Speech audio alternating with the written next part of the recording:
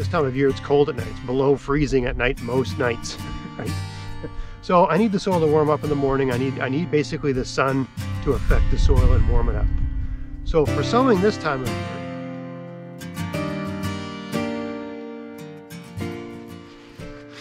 hey, it's Greg here with MaritimeGardening.com, and I'm out here in my element in the last half hour, light of the day sort of thing, trying to get at least one thing done after a long day's work.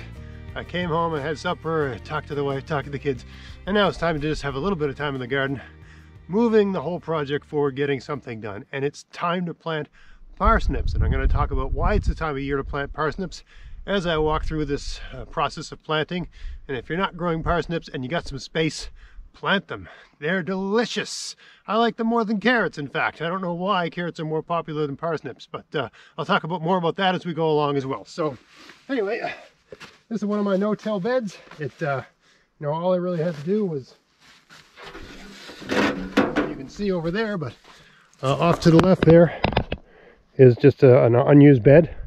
Don't know what I'm using that for yet, but I took all the leaves and all the mulch I had on this over the winter and just tossed it over there. And with a few quick passes of the rake, I leveled this out. So it's all ready for planting. Process is pretty simple. Just going to put some rows lengthwise along the bed, like this. Put them almost one trowel away from one another. Very low tech process. They're roughly 9 inches, I guess, away from one another. I think that's for parsnips a good planting distance. I mean, there's instructions on the package, but you know, who follows those? Those are guidelines. Those are suggestions. I find about basically one of my hand spans 9 inches apart is a good spacing for parsnips and carrots. So what do I got here? That's a bit tight there, but we'll work with it. The main thing is within the row that they're spaced out. Each plant should be about 3 inches from the next one. If you don't thin them out, you won't get size, in my experience anyway. Okay, so that's roughly equivalent rows. I'm gonna plant this variety here, Albion. This is a hybrid parsnip. I usually have some of my parsnips using open pollinated or even heirloom, and some using hybrids. I always plant Albion because they're just a big, fat, good tasting parsnip. Can't save the seeds of these, but I mean, you can if you want, but who knows what you'll get as a result. That's a whole nother conversation about saving seeds from hybrids. It's totally, at least where I live, you can save them if you want, but probably won't work out so well. Anyway, we'll get these in the ground. Now, of course, I just start shooting a film and a military helicopter decides to fly over top. So that background noise is a helicopter. I live in Halifax. I live near Halifax, Nova Scotia, and there's a major naval base there and a naval presence here. I even got people on my street in the Navy.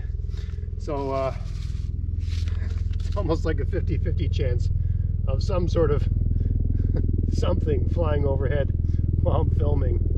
It's almost guaranteed. Either someone's running a chainsaw or a lawnmower, or there's some sort of cool looking gray helicopter flying overhead. Anyway, why is this time to plant seeds? Because why is it time to plant parsnips, that is to say? Well, I'm going to talk more about this in another separate video, but I like to organize my planting times around the dandelion. I've done videos in the past talking about phenology, that is, you know, getting indications from other things in nature of what to plant. There it is up there. Yeah. I don't know what kind of helicopter that is. I'm not an expert on these things. Not a Sea King anyway. But yeah, you can see that. Sometimes they fly so close to the house, I think they're going to land in my backyard. I don't know what they do other than just as pilots getting in their flight hours for training, I suppose. I get some footage of it, but I'm sure you all know what a helicopter looks like. Looks just like a helicopter. It looks exactly like what you'd expect. like something out of a movie. Another way to sow here. I tend to over sow a little bit. Now these have a good germination rate, but anyway.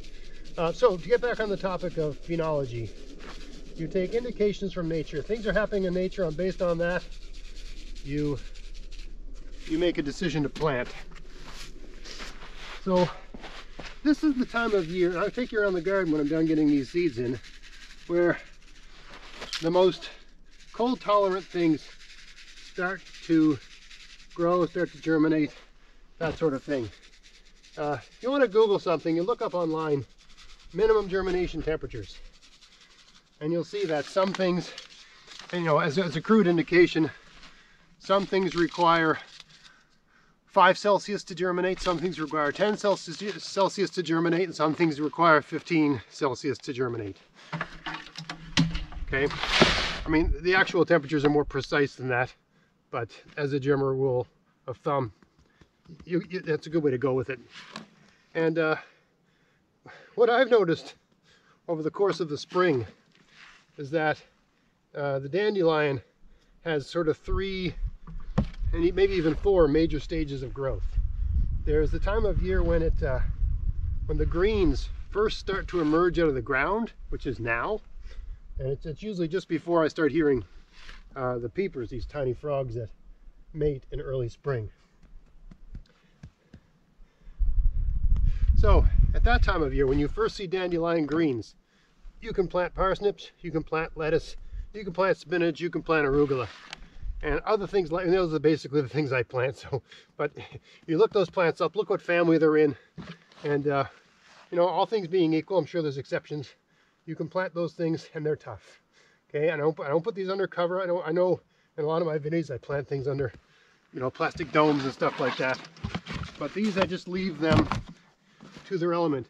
I mean, in the past I've actually sowed these in the fall and just left them out all winter, and they come up in the spring, right? So they're an incredibly tough plant, and I'm barely covering these with soil here. Okay, it's a great time of year to plant anything that can be planted this time of year, because you get fairly regular rains, so you don't have to muck around watering, right? We're supposed to get sun the next couple days. We just had a big snowstorm the other day, so all the soil is nice and damp here. So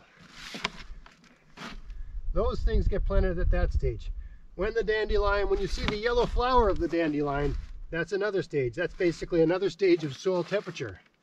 So you can plant things that are not as tough as spinach, lettuce, and arugula and parsnips, but things that are pretty close, like carrots, like broccoli, because when you see the yellow flower of the dandelion, there's still a chance of frost, but the risk has gone down. The number of days to last frost are getting close, and your soil temperature is getting warmer during the day. Let's say roughly 10 Celsius, right? So things that like a little bit warmer temperatures, and you'll find, if you look up a list of that online, I'll put a link to one at the end of in the description box of this video. There's things that tend to germinate, and they're all sort of in a group, right?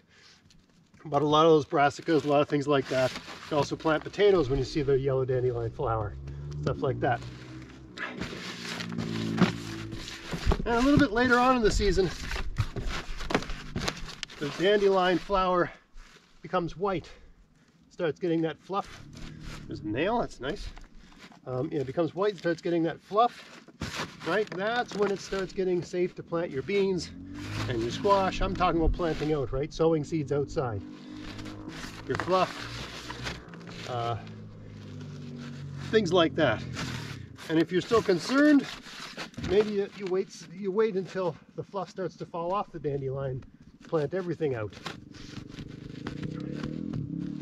There's some kind of dirt bike whipping around. You can also, take a look at different sides of your house. When the yellow dandelion appears on the north side of your house, as opposed to when it appears on the south side of your house, that sort of thing, right? Because depending on the side of the house, right, it's cooler than other sides, right? So on the side of my house, I guess technically what would that be? I guess that direction is south. So on the north side of my house, the sun's in the south, right? That's the last area on my property because it has the most shade, where you'll get a dandelion with a yellow flower. So maybe I plant some of my yellow dandelion flower plants, right? Like potatoes, like broccoli, like beets and stuff like that. Some of them when the yellow dandelion flower appears on the south side of the house, and I save some of them for later on just to be safe, okay? But anyway, those are the 4 stages. Dandelion green, dandelion yellow, dandelion white. Dandelion white starts falling off, the fluff, right? You got to think about the dandelions. I meant to come out here and just talk about sowing parsnips. I think what I just did was pretty self-explanatory here. I'm going to put some water on this. But those different stages, and I'm going to do another purpose-built video talking about that as we go along. That's how I sort of roughly judge when things are going to go in the ground. Anyway, I'm getting off on a diatribe here. I don't want to talk about that. Time to get some water here. I'm going to get it out of my new pond, which is not finished, but still has water. Let's go have a look.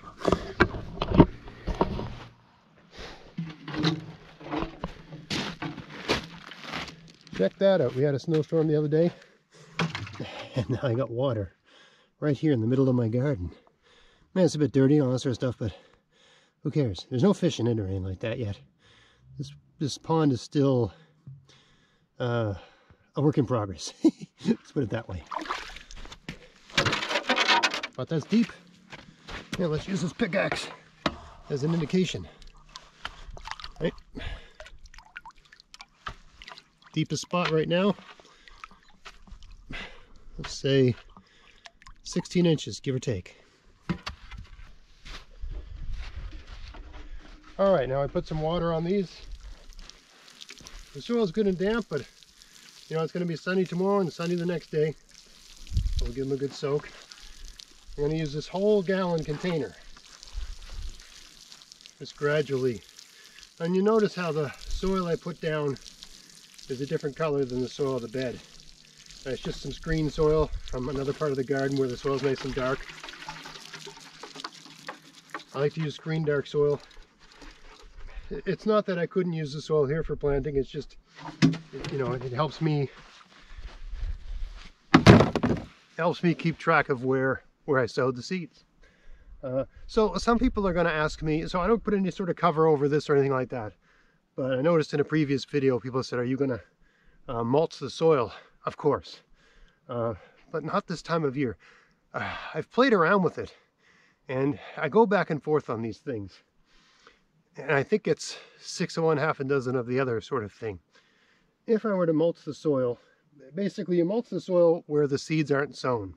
So you have like mulch and then bare earth where the seeds are, and then mulch and then bare earth. You basically have rows of mulch. If I do that, the soil doesn't get as warm because the mulch is shielding the soil from the sun. Okay, so on the bright side, the mulch keeps the soil from drying out. But on the negative side, it lowers the overall temperature of the soil. And I need the soil temperature to be, you know, this time of year it's cold at night. It's below freezing at night most nights, right? So I need the soil to warm up in the morning. I need basically the sun to affect the soil and warm it up. So for sowing this time of year, it's different later on in the season when you get a lot of sun and a lot of heat and stuff like that. But for early in the season, I have found that taking the mulch off temporarily to get things germinated is all right. Unfortunately, that can lead to, you know, any soil has weed seeds in it. I'm sure there's a million weed seeds in here. So unfortunately, that does result in whatever weed seeds exist in the soil germinating. But it's relatively little work. Once the things you've planted are about 6 inches high, right, then you go in and lay your mulch down. And you just have to do a bit of a weeding exercise. Depending on what kind of weeds are growing, sometimes you can just push the weeds over and put the mulch on top. And it's so successful in smothering out the plants from the light that it just kills them. You can also put strips of cardboard down or brown paper bag with a little bit of mulch on top of that to hold it in place, or even rocks or sticks or rotten wood or whatever. I mean, I use all these different techniques in my garden. And if you haven't been watching all along, I'll be doing that as the season goes on. I think I'm thinking of doing a lot more of these just like after work planting stuff in the ground videos, because you know, I'm doing it all the time, and especially beginners, they sort of need to be walked through the process a lot.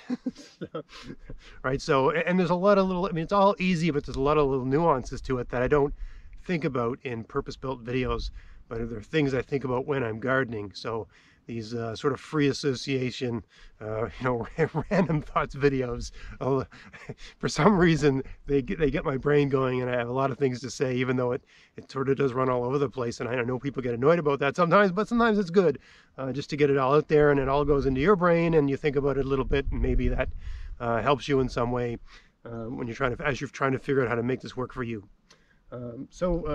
Anyway, let's go around the garden. Let me show you the few things that are actually growing right now while we still have a few minutes of light left.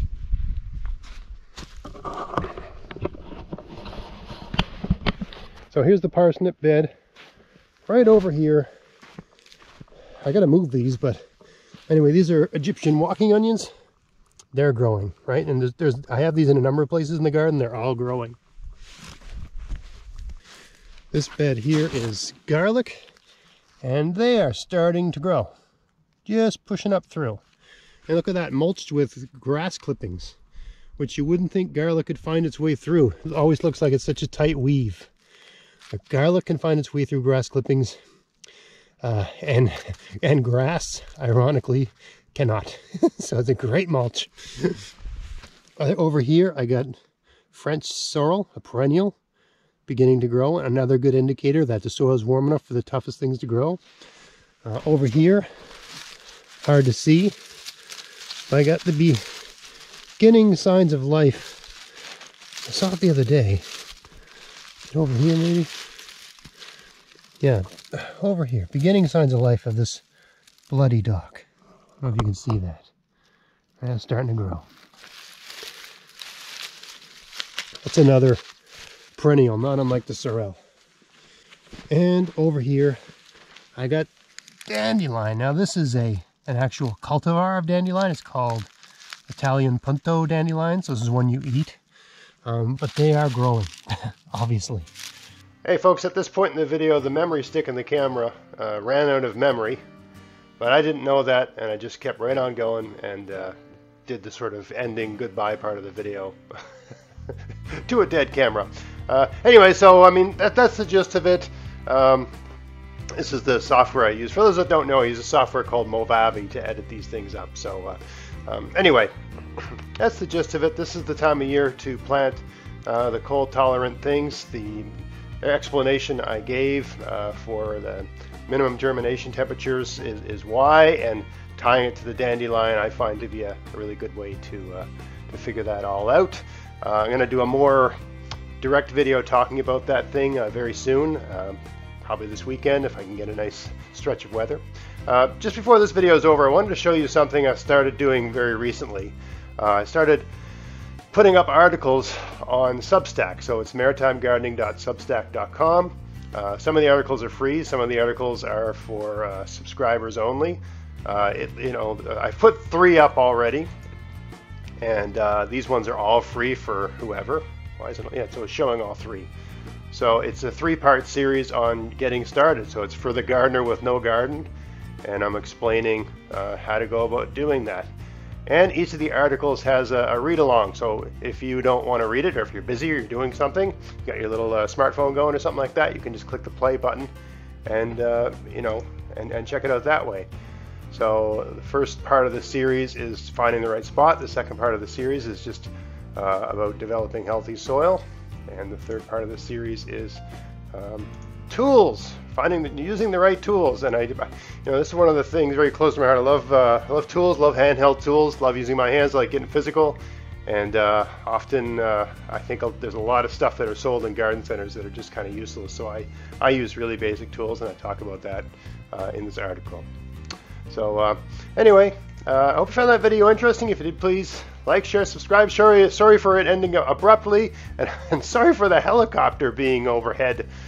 Sometimes, when you have time to film a video, the world's going on around you and it makes a lot of noise sometimes. I really apologize about that. I try to keep that down to a minimum, but anyway, sometimes it just happens. So thanks for watching. We'll see you in the next video. Next time, have fun. Get out there, get at it, have fun in your garden. Thanks for watching.